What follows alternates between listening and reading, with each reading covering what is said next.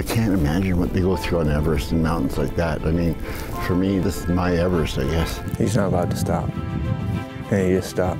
Greg is ahead of me and sometimes well ahead of me. And then he'll stop and he'll rest. Can you call it a moose this morning? Call it a moose.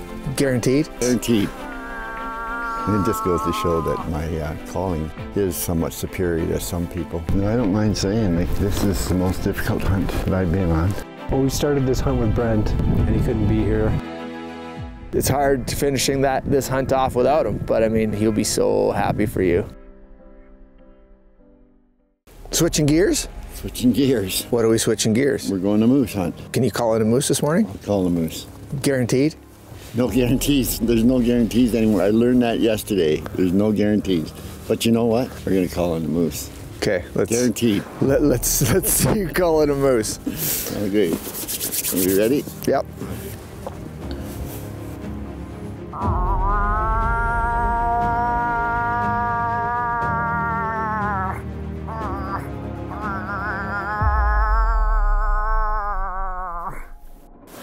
How long do you think it's going to take before I see a moose? Who knows? There might not be any moose for miles. We're going to have a little bit of fun, I think, and it's our next adventure, right? A little less mountain, a little more moose. We did see some moose earlier out through this area. All you can do is call and hopefully something moves, right? We know that there's moose in the valley. We've seen tracks. Well, we heard a cow call. So there are moose in this valley. I think I got a small bull over here. Serious? Yeah, he's coming straight at us. He just walked up over this snowy little ridge and then he's coming downhill. I'm gonna lose sight of him though. Now. He's right out there.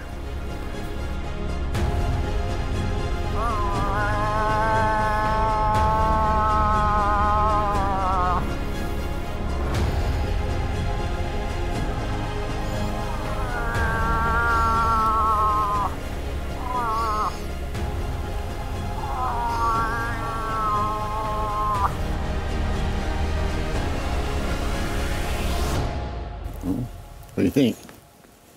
I think he did okay. That was amazing. That was crazy, eh? We didn't see him for so long, and you say, there he is, right there. Standing right down below the hill here. 70 yards away. Yeah. No, he can live to grow another day, that guy. Who knows what else is out here? Yeah, that was good. I enjoyed that.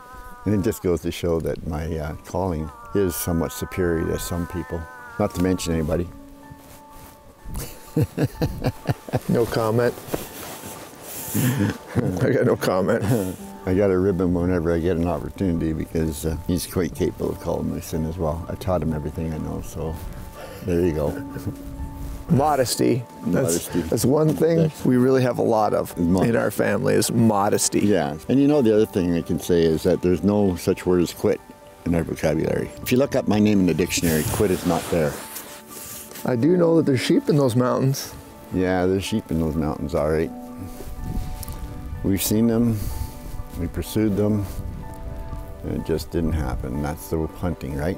Well, there aren't many people out hunting sheep in the middle of October. I do know that. No. All the outfitters are gone home. Everything's packed up. Yeah. But moose is done. Sheep are done. There's only a few of us out here. There might be some guys looking for caribou still. Beautiful morning, still October. Snow is not going away. We can't say that winter's coming anymore, I think. I think winter's here, so. So the hunt continues, but there's been a change. Unfortunately, my dad had to go home. Life is the way it is, and unfortunately, he had to fly out to be with family. But we're gonna continue the hunt for Karl. It's a beautiful morning. We're just gonna hit the glass, and now it's your turn. Well, we're kind of looking for everything, right? We were looking for sheep, caribou, and then moose, but obviously wanting to get Dad a sheep was priority number one. That's how it is. We got to just make the best of whatever the mountains offer us when we're out here. You know, maybe a bear comes up, who knows, right? So we got to have eyes for antlers and big brown bodies and everything, you know. And it's that time of year. You know, we're running out of hunting season. Let's find a caribou. Okay. We're right up top on this mountain. Or is that the mountain behind? There's like 1, 2. We've got maybe 6 or 7 animals on the mountain directly behind us here. I think they're cows, but even with the 12 power, you know, I can't quite tell what they are, if there's a bull in there. And then on the next ridge past that, We have maybe a dozen or 20 animals up high, right up at the top, and I think there's some bulls in there. I see a bull with good width. Oh yeah, he's a good one and really good height. That's a good bull, Karl. That's on the far mountain. I haven't looked on the ones closest yet. Like, he's wide, he's tall, he's got good bez, good front. It sounds like a good bull. Yeah, no, it is. I can see all their tracks. They're just down below. They walk down. Great. Let's make a plan. We got up onto this ridge and we saw right away lots of tracks, and then there's got to be 30 animals in there for sure. And then Greg picked out this awesome bull with beautiful tops. And there's a second bull, at least one more bull that's definitely pretty good. I pretty much know which one I'd be going for. But then again, this is your hunt, Karl. You kind of have to make the decision on this. I think that first one is just awesome. 44 in that group. 44 animals, so it's quite a sight. Now we just have to figure out how to make a play. Do we go down back here and then go up?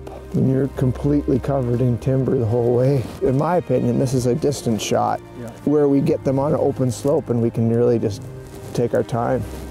Yeah, they're moving right down. The caribou are on the west side of the mountain and our approach is from the east, so I think that we're going to expose ourselves, but we're a long distance away. I'm not too concerned about it. How about you? No, I mean, caribou, like, they're feeding hard, they got their heads down, and they're not as wary as sheep, you know? If we just move slow, and the idea is to get off this side and get into timber. They do seem to be feeding down the mountain more into the willow. We're gonna get down here, and if we stay on this side, I think they're gonna walk right down to us.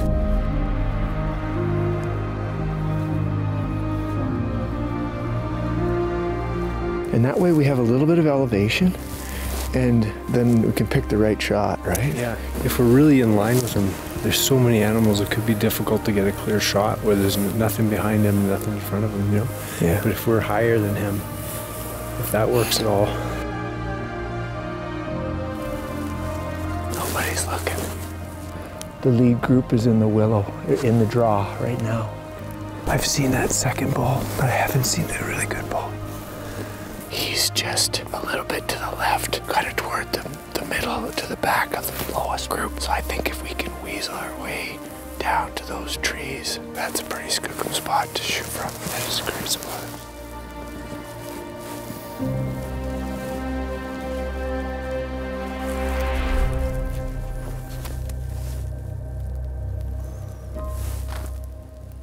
Man, he looks better. The closer you get, the better he looks. That's unreal. 600. I don't think we can go down any lower. These pines are perfect cover, and they're continuously moving down. If we move beyond these trees, the chances of spooking them is just super high. Let's just get set up. We've got time, and see what happens.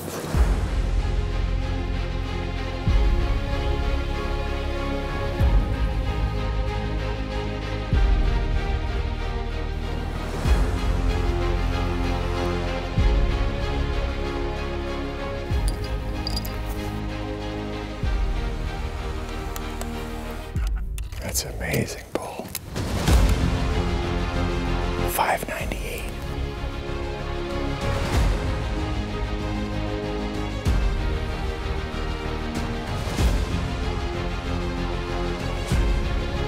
Look at the sun coming right in my eye. It's making it pretty tough to get a good view through that scope. No shot. Wait till that cow gets out of his way.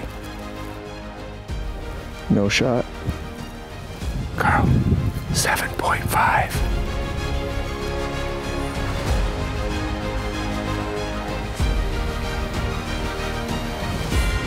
When you're ready. No shot.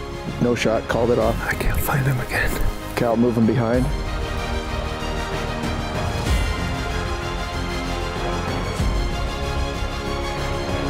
Okay, you're clear.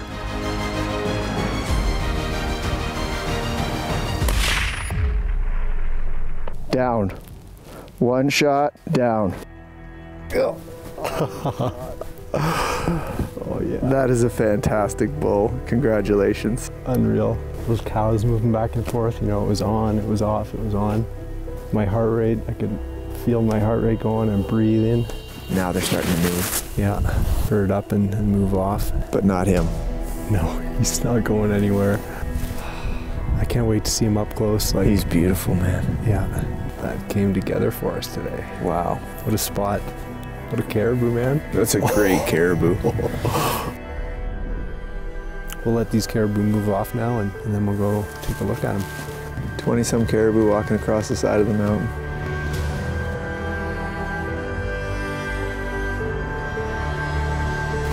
Let's go see them, man.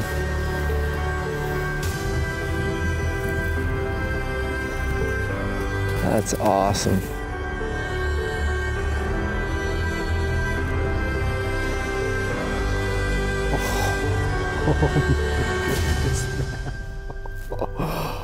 That's an amazing bull. Congratulations, buddy. Thanks, man. Thanks for helping me make it happen. He's awesome. That is a dream caribou right there. Wow. Well, we started this hunt with Brent, and you know, it's always so much fun to hunt with him. He's such a great addition to the team, and he couldn't be here, but I know when he watches how it went down and we tell him the good stories, then you know, he's going to be so happy for all of us. It's hard finishing this hunt off without him, but I mean, this is an amazing reward and he'll be so happy for you. Yeah, just sending out best wishes to Brent and wish he was here, but life is the way it is, and unfortunately he had to fly out to be with family. There's no doubt he'd be pretty happy right now. He'd be grabbing a hold of you and giving you the biggest hug. What an amazing hunt and an amazing trophy, and again, congratulations, buddy.